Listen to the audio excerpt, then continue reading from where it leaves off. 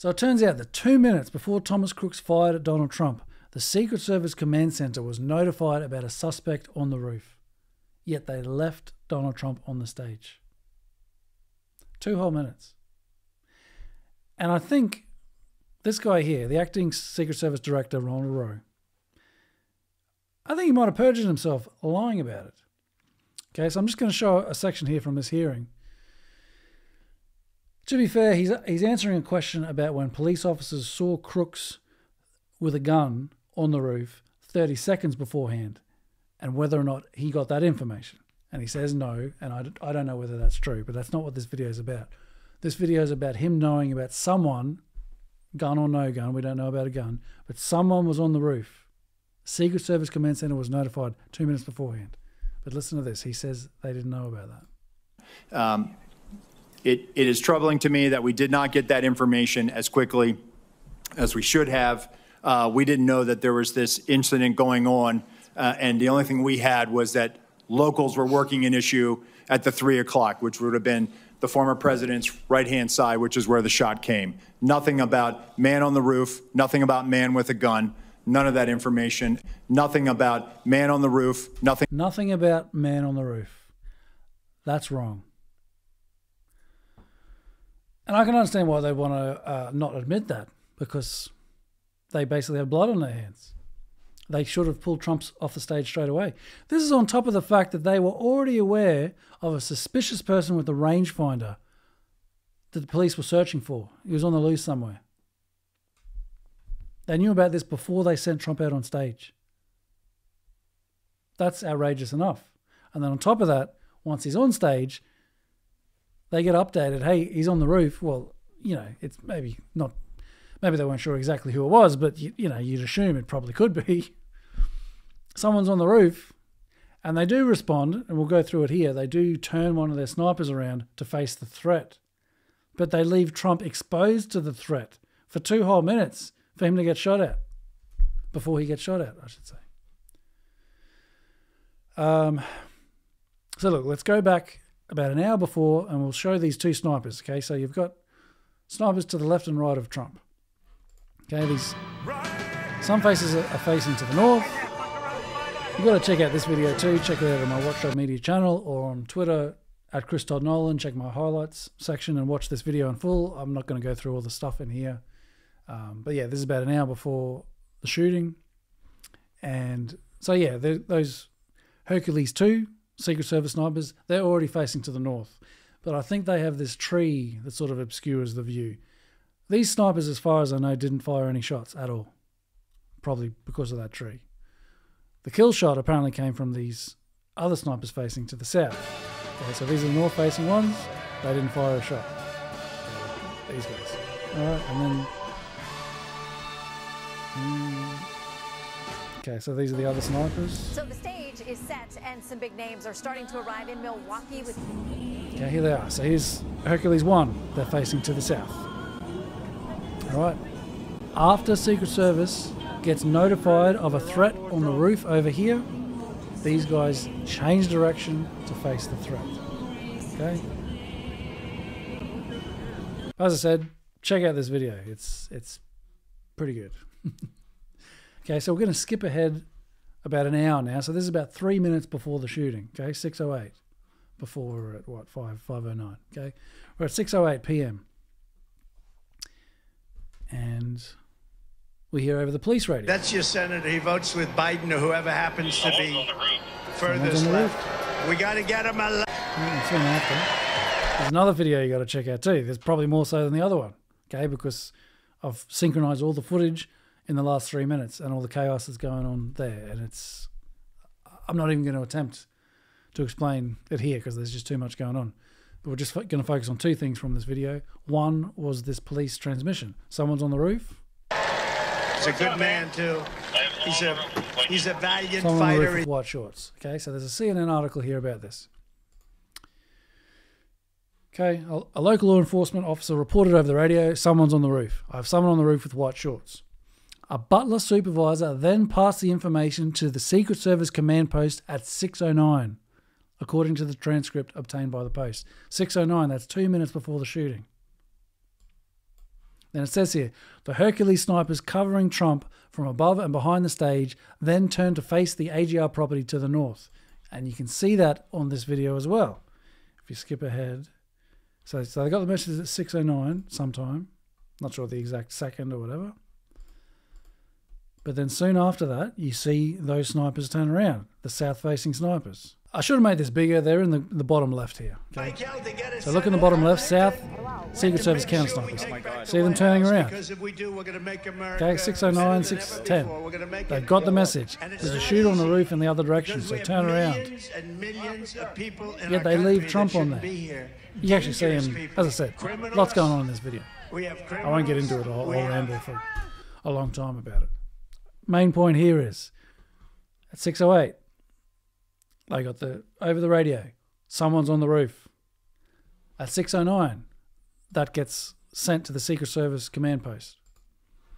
And 6:09, 6:10, those snipers turn around to face them. Yet they leave Trump on the stage talking. For 2 whole minutes. They've got a call about a threat on the roof over here that you can see. They leave Trump on stage.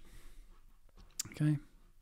Now, I wanted to check the source because it mentions according to the transcript obtained by the Post. And, you know, I think it's proper to go to the direct source and not look at it secondhand. Where am I? I thought I had this lined up. Anyway, but it's not as clear here. See how clear it is on the CNN one. Okay. A Butler supervisor then passed the information to the Secret Service command post at 6:09 p.m. Look how the Washington Post writes that. At 6:09, Lenz again dialed the state trooper to inform him about the suspect on the roof, according to the law enforcement official and call logs. Now, that mightn't be clear that he's calling the Secret Service command post, but he is. I guess you have to go through the whole article to work that out. But it's just, I think it's worth mentioning how this should be the headline, that the Secret Service command post was notified. Yet it's sort of buried in this thing. It doesn't even really say very clearly when it does. So, as I said, I'll explain how that is the Secret Service command post. Okay, so we have the Butler County Command Center here, and this is where this Sergeant Lenz is that was just mentioned. He's there. The Secret Service command post is over here, and they have a State Police Sergeant Olea. He's there. Now, Lenz, when he wants to pass information to the Secret Service, he calls by cell phone to Sergeant Olea, who's in this post, and then he then tells the Secret Service people. He did that a couple of times. Where are we?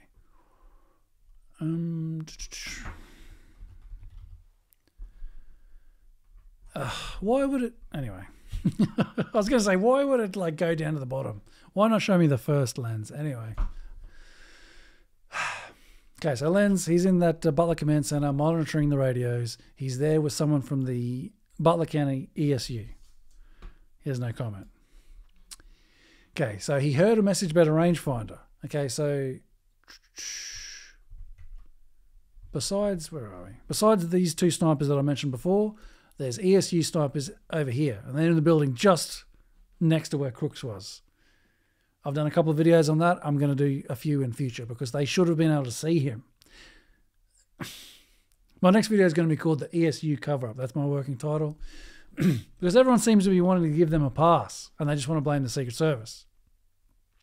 Which, I mean, the Secret Service got a lot to answer for, as this video should show. But so do these guys. They were in these windows. And the windows were open. There were people just outside the windows yelling, someone's on the roof, someone's on the roof. And they just what?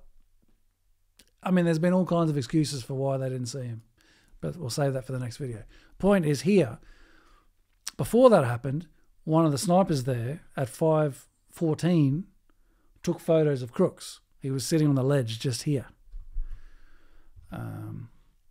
Okay, and then so these are the photos he took at 5:14, but he didn't send them straight away. He only sent them after he came back with a rangefinder.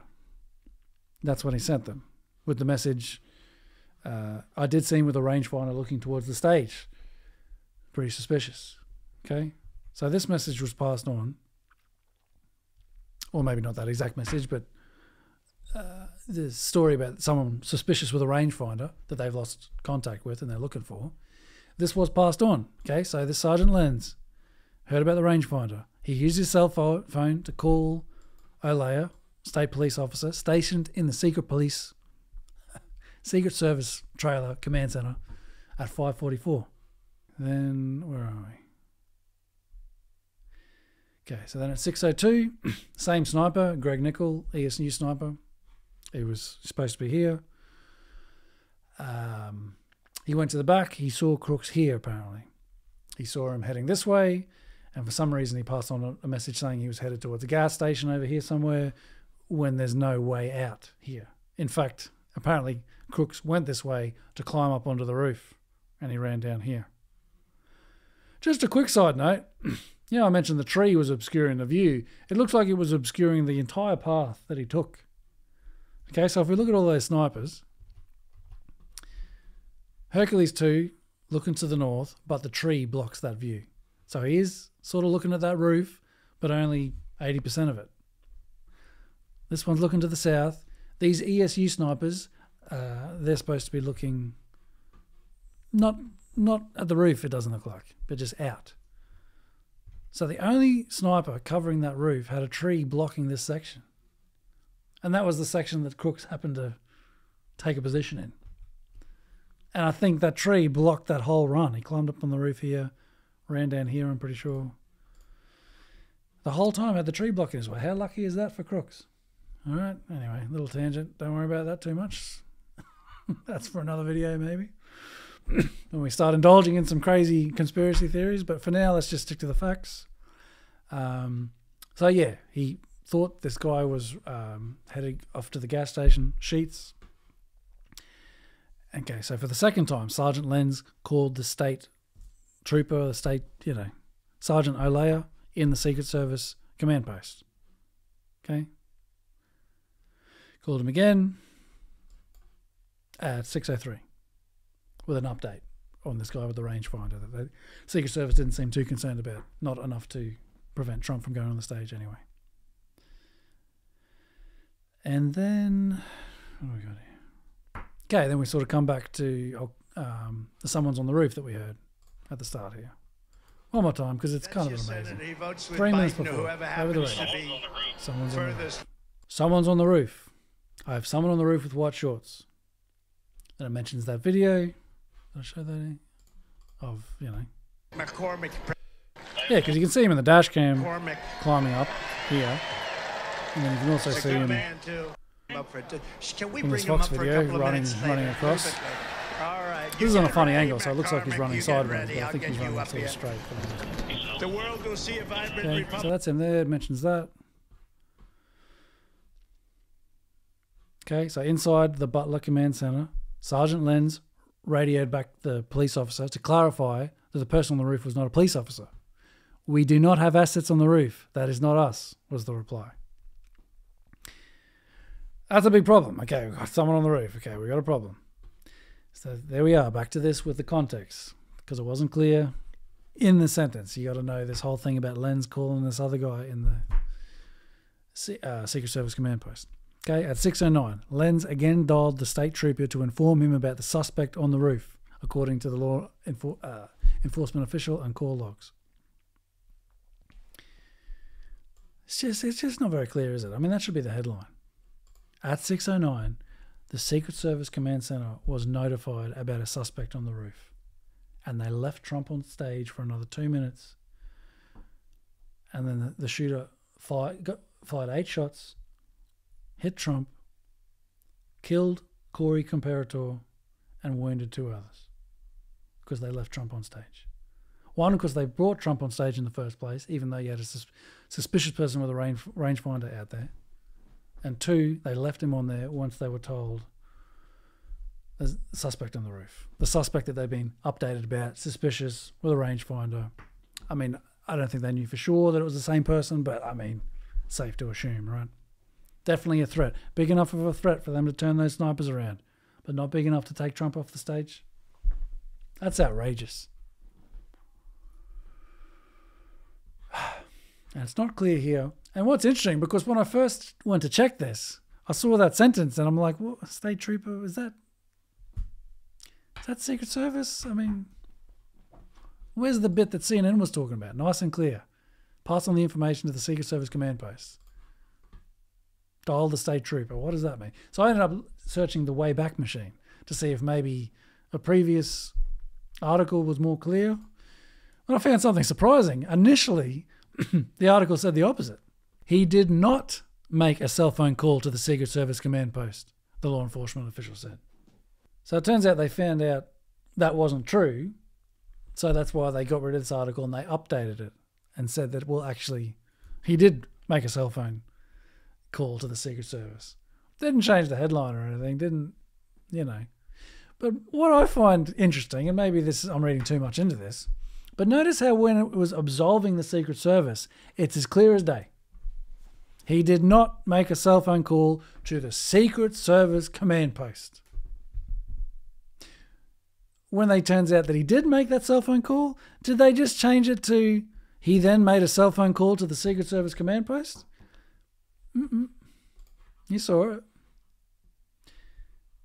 They said Lenz again dialed the state trooper to inform him about the suspect on the roof. It doesn't quite have the same punch, does it? And fair enough, down the bottom here, they mentioned the correction. A previous version of this article incorrectly said that after a local officer saw Crooks on the roof, Sergeant Lenz did not call a state trooper in the Secret Service command post. Lenz did call the trooper at that time. Okay. So Secret Service command post was called 2 minutes before. They turned this guy around. And let's not forget our friend here. What did he say? Knows nothing about a man on the roof. Under oath. It is troubling to me that we did not get that information as quickly as we should have. We didn't know that there was this incident going on. And the only thing we had was that locals were working an issue at the 3 o'clock, which would have been the former president's right-hand side, which is where the shot came. Nothing about man on the roof, nothing about man with a gun, none of it is where the shot came. Nothing about man on the roof, nothing about man with a gun. Nothing about man on the roof. What a load of shit. Now, apparently perjury, he has to know that he's lying. He can't just be mistaken. But think about it. He's the acting director of the Secret Service. When was this? This is the end of July. Okay. This is a fair while after the shooting. He doesn't know this. I feel like I'm missing something. Oh yeah, before I go. At first, I only knew where the Butler County Command Center was. So I was going to say, the Butler County Command Center is here. I don't know where the Secret Service Command Post is. I guess it's a secret. And I was almost annoyed when I found out where it was because I couldn't tell that joke properly. But I didn't want to let it go to waste, so here it is. Anyway, share this video. Watch these other two. Okay? I'm going to connect all these videos. So this starts from 5, and this is sort of at 6. I'm going to put this all together. I'm going to do a 2-hour timeline, so you can just watch it all happen in real time. And I'll add in all the various police interactions that we have. So yeah. So if our two witnesses could please stand and raise your right hand. Do you swear that the testimony you will give before this committee will be the truth, the whole truth, and nothing but the truth, so help you God? Thank you. You may be seated. Nothing about man on the roof, nothing about man with a gun. None of that information ever made it over our net.